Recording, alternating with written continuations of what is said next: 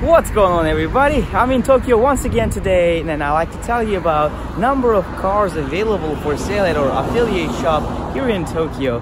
Let's start looking at the cars from this corner, and as you can see, the car starts here from 180 SX, which is pretty cool. This car has got 123,000 kilometers, and they're asking for 1,580,000 Japanese yen for this car, which is not bad, and the car looks pretty lovely in a black condition. It's more than 30 years old car, by the way, guys.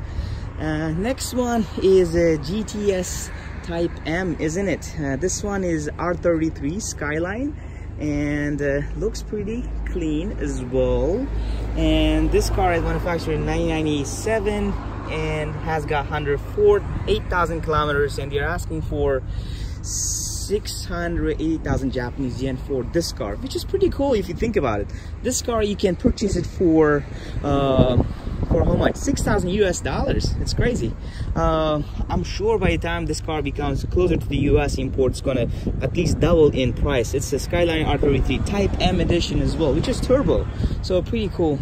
So Fair Lady Z's here, number of them. This one is what, I don't want to spend too much time, but 143,000 kilometers on it, and it's being offered for $10,000 US. Another Fair Lady Z, another Fair Lady Z, another Fair Lady Z over there.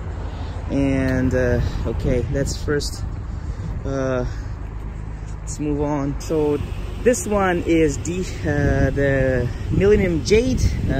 Oh, not Millennium Jade, sorry about that, guys. This one is Midnight Purple Color GTR R32, which is pretty cool and lovely. By the way, this car belongs to my shop actually, and I'll be taking this car back to Nagoya a little bit later. Not a little bit later actually, once it's ready actually, and we are having a service done on the car.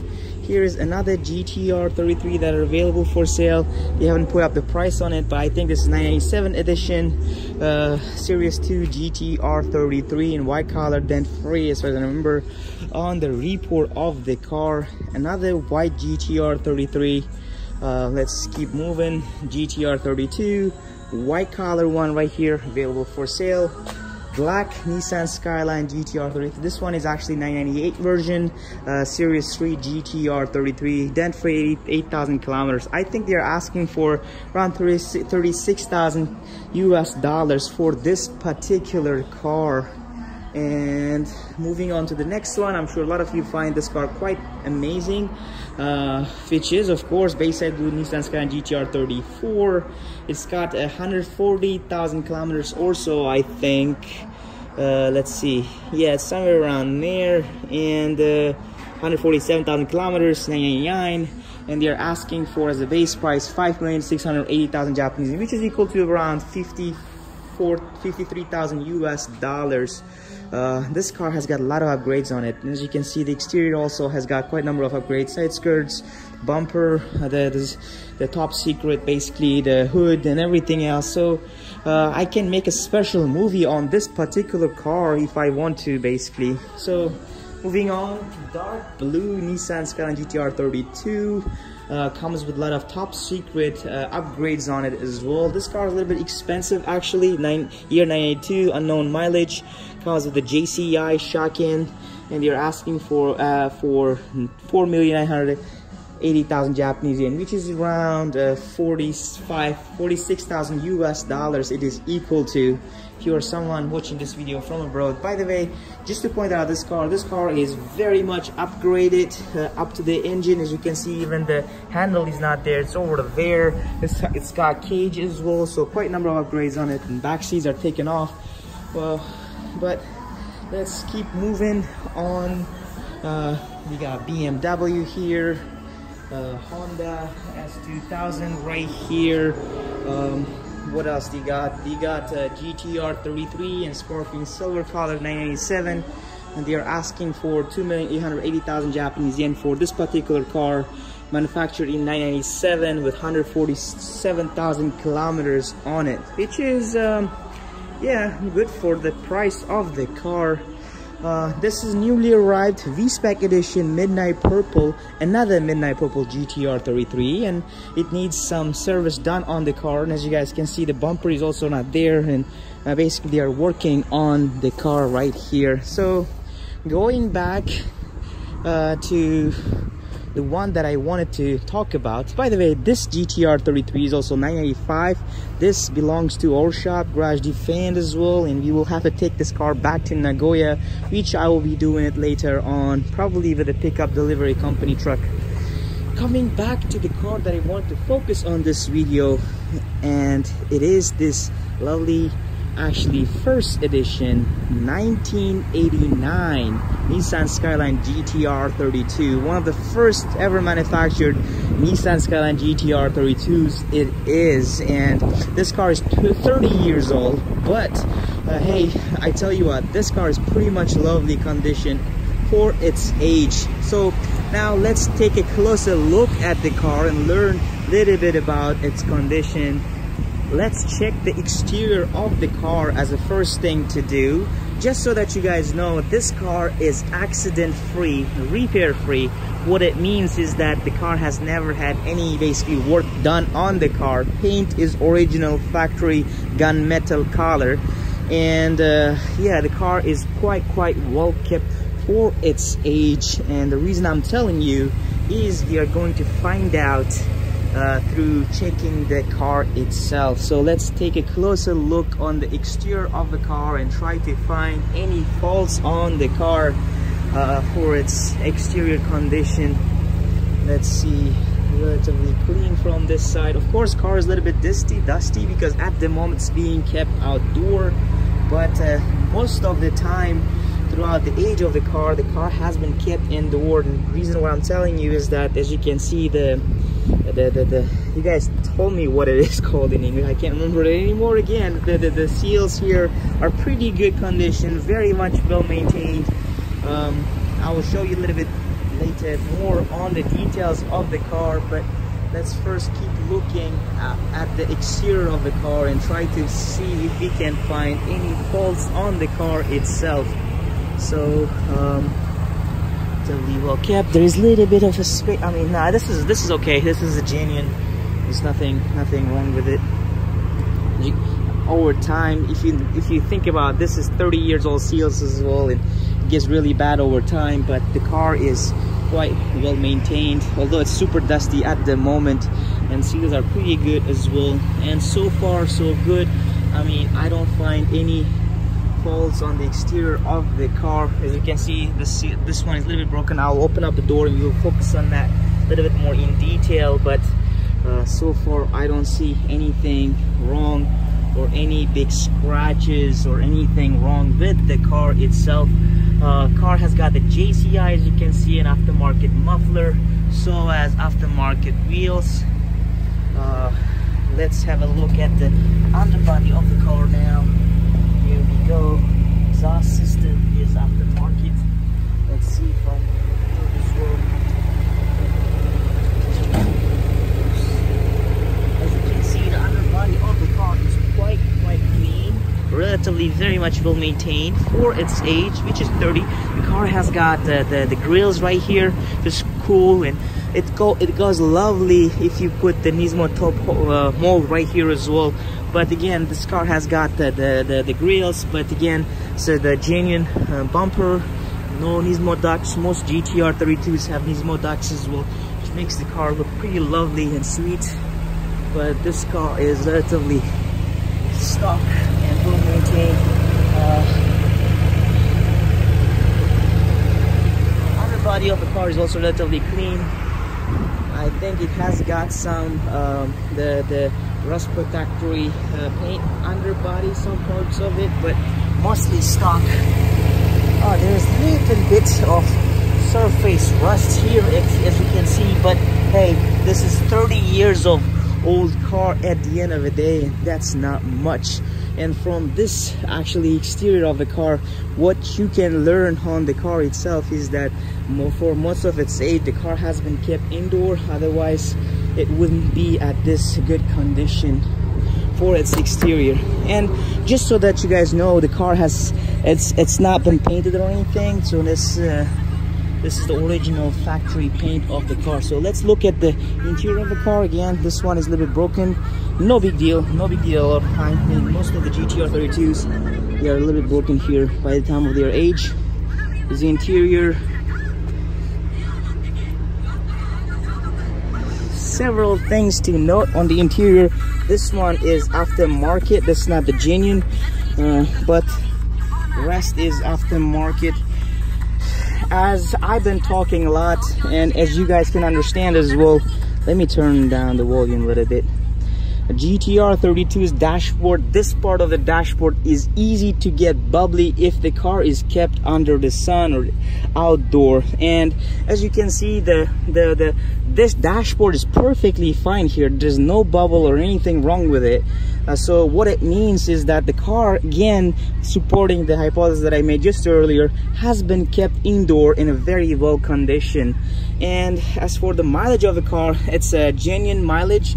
143,000 kilometers car has got, to be exact, 591,000 kilometers. The steering wheel is also very clean and very much well maintained, so they're not like big scratches or anything like that on the steering wheel. As much of the exterior of the car, interior also has got a little bit of a dust and needs to be cleaned properly, and I don't think it's any issue at all. It can easily be done in a 1 hour or two. Car can be very much lovely. Interior as well, again guys, is relatively very much stock, except for the what do you call this thing, like cover leaders here and here, as well as aftermarket audio system. Let's turn on the air conditioner and see whether it, whoa, you start pulling. Damn, yeah, air conditioner works. It's blowing pretty powerfully, which is good. Let me turn it off from here. Let's boost up the car a little bit.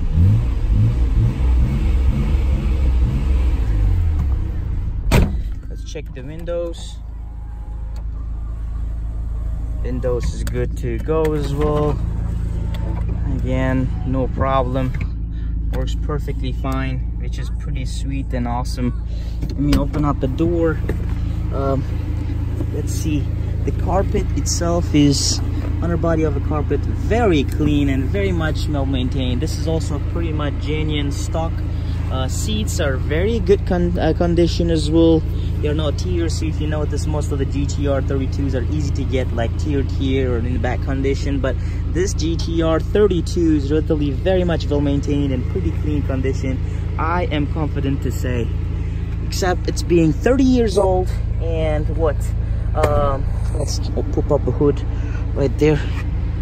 And except it's being 30 years old and having 140,000 kilometers, the car is much better than any 25, 26, 28 years old GTR 32s I have personally seen. And I am saying that by looking at the exterior, which has never had any paint, and interior of the car, and as you guys could see that as well, I think most of you guys would agree with me that car is quite well maintained. Now, as the next point, let's check out the engine compartment of the car, which is going to make a big difference as well to the condition of the car.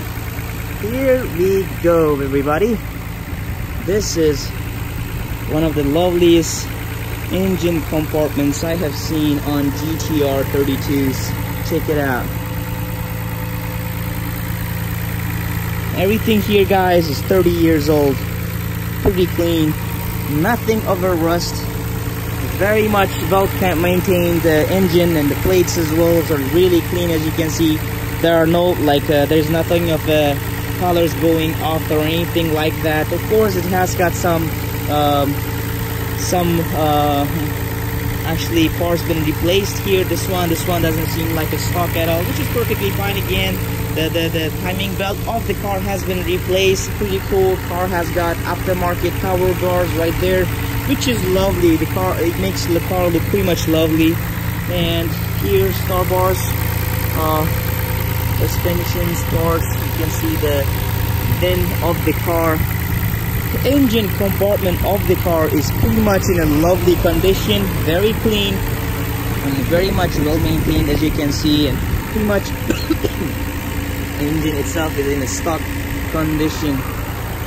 See from a little bit from over there as well. And let's try to boost up the car a little bit and see.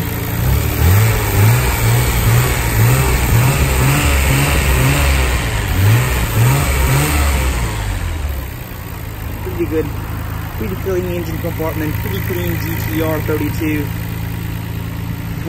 Yeah, very much well maintained car, and I think I am confident to say that this is one of the clean GTR 32s I have seen in a while, although this one is being one of the earliest first model GTR 32. Now, biggest question of this inspection, let's come back to the cost and price of the car that is being offered for sale. So again, guys, just so that you know, this Nissan Skyline GTR 32 has a review. I'll tell you a little bit. It's a Heisei 1, meaning that the current emperor's first year of being at the realm, which was 1989. So it's the first earliest GTR 32 ever manufactured. This car has got JCI or Shaken, which makes it which means that it's currently road registered in Japan. It has got plates, so you're more than you can drive the car immediately on the road. A little bit further on the car in itself, it has got 143,600 kilometers genuine mileage, as you can see right there. And what else? 5-speed manual, of course. The car does not have any repair history. 4 people can fit in, blah blah blah blah. Again, the shop actually guarantees the performance of a car that you will not have any issues for 1 month to 1,000 kilometers. So if you have any issues during this time or driving 1,000 kilometers or 1 month, the basically repair is free of charge. As a base price of a car, everybody focus, it's a 2,780,000 Japanese as a base price, but including tax and everything else, or the total current selling price of a car is 2,970,000 Japanese yen, and that is equal to how much? Around 27,000 some hundred US dollars, 27,000 US dollars, let's call it. So this one is 27,000 US dollars. Nissan Skyline GTR 32. What do you think, guys? Let me turn the camera. Again, as you could see, the car is pretty clean, very much well maintained. I think it's one of the best condition GTR 32s I have seen in a while, although again, it's being the first edition, earliest GTR 32 with 143,000 kilometers. I have seen GTR 32s that are 50, 80,000 kilometers, but being much worse condition than this. So clearly, owner of the car has done a great job in maintaining the car in such a good condition. So what do you guys think? Do you think this car is $37,000 worth it? Would you buy the car? Or if not, why not? If yes, why do you think so? Just let me know your what you think, your ideas in the comments below. And if you are interested to purchase this car, everybody, again, you are more than welcome to hit me up. I'll be more than happy to provide you extra information on the car if you need it. And if you would like to purchase it, if you're located in Japan, it has got the JCI registration, everything done already on the car, so you can start driving the car immediately. Or if you're somebody contacting from Australia or the United States, particularly, we have a lot of customers from the United States, you're more than welcome to hit me up. The car is ready for export at any given time, so I will be more than happy to provide you extra information on the car. And if you would like to proceed with the purchase, I can, as you guys know, from my job, I can take care of all the export and delivery of the car. And I can deliver the car to any part of your and you can sit at home and get everything done, and I can have the car delivered to you at your home state in front of your house, basically taking care of all the process of the car, of all the process of export, delivery, import, and everything else. So everybody, thank you for taking your time to watch this video, and let me know what you think. And I hope to hear from you guys if any one of you interested, and if not, I look forward to talk to you guys in the next video. Everybody, cheers, have a lovely day.